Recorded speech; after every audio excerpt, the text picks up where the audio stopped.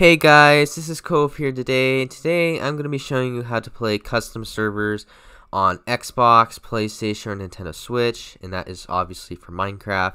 As you guys can see, if you go over to the servers tab, it should say add server, but unfortunately on the console versions of the game it doesn't, and the add server button's only for mobile and PC, which I think is really stupid because, I mean, these servers get boring, the featured servers.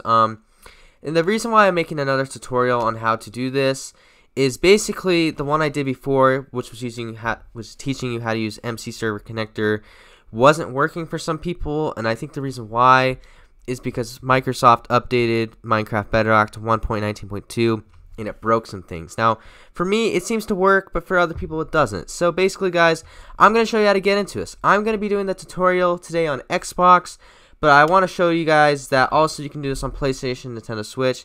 Now, I don't own a PlayStation. I do own a Switch, but I'm not going to show you.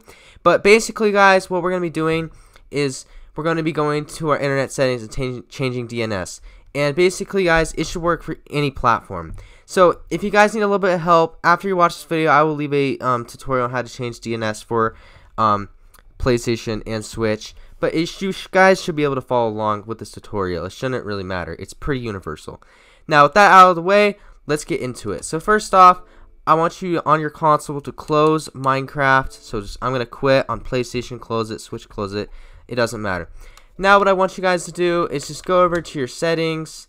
And I want you guys on your console to find your network settings. On Xbox, you go to General Network Settings. But it might be called wireless settings, internet settings. It doesn't really matter. But basically, just click on that. And now, guys, for Xbox, you're going to have to go to advanced settings for this. But basically, guys, what you want to be looking for is DNS settings. So Switch has this. I know PlayStation has this. It's just slightly different how to get there. So like I said, guys, for me, advanced DNS. You might have to go under your advanced settings, or for me, it's just right here. So basically, guys, once you locate your DNS settings, click on that, and it'll either say automatic or manual. Now, it's going to be on automatic out of the box, but unfortunately, that's not going to work for us. So we're going to have to go to manual. Okay, guys, now you're going to get to this menu here.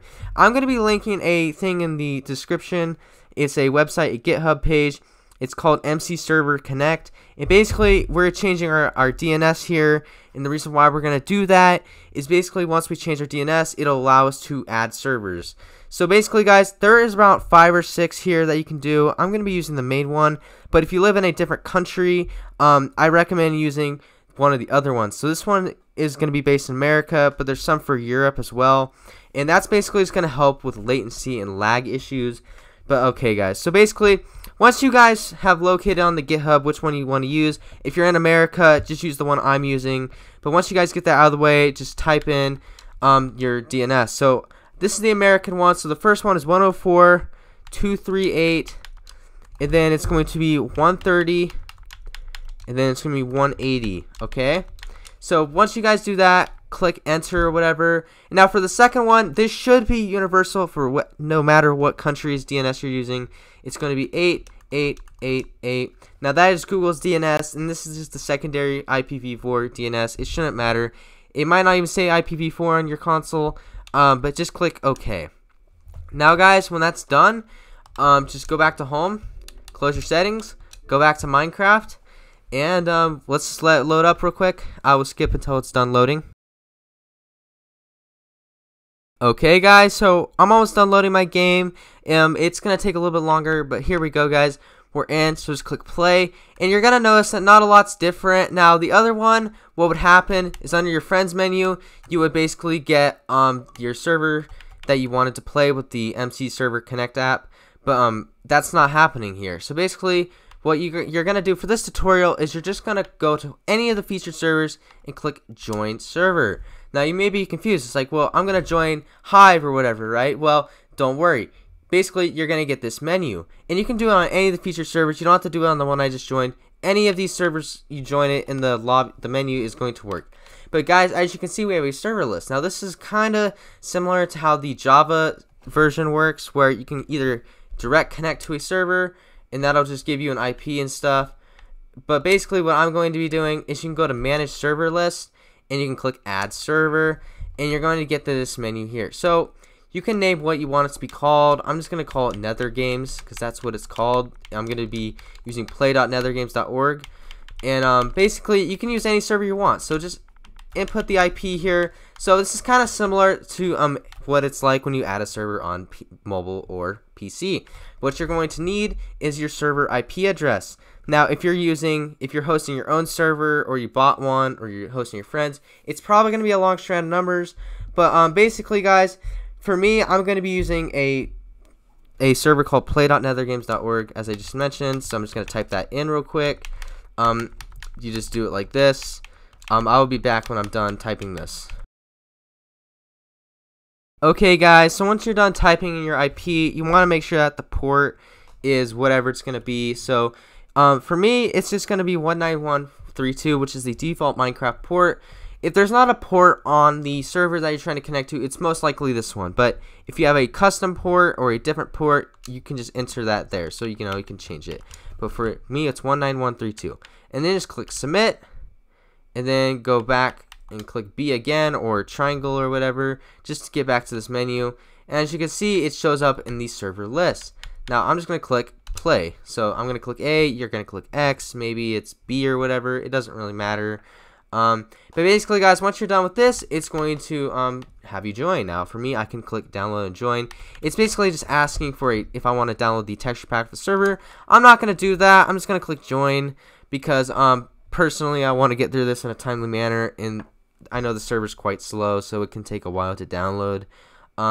As you guys can probably tell, though, it's going to be kind of slow, especially the first time around. But basically, guys, I'm going to time-lapse through this, though, so I'll be back when this is done.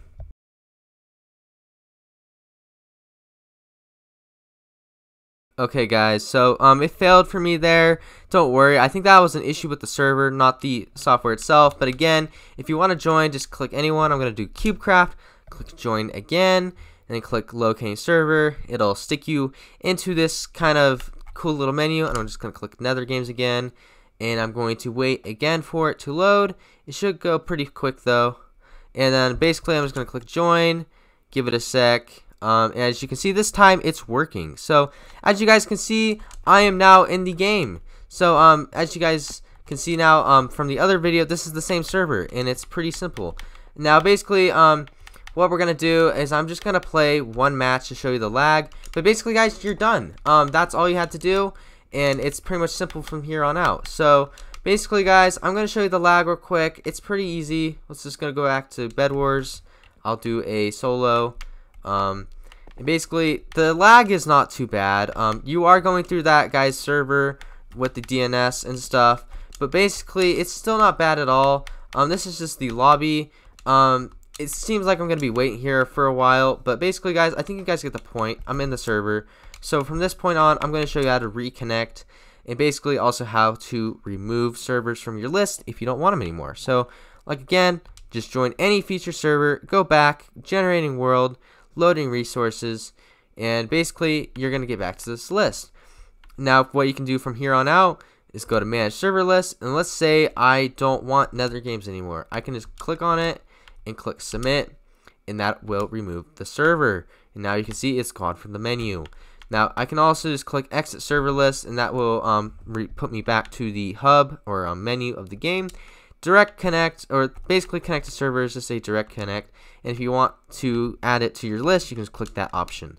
But basically, guys, that's it. I'm going to click exit server list, and basically, guys, that is how you play custom servers without downloading MC server connector. I hope you guys enjoyed that. Thank you guys for watching, and bye.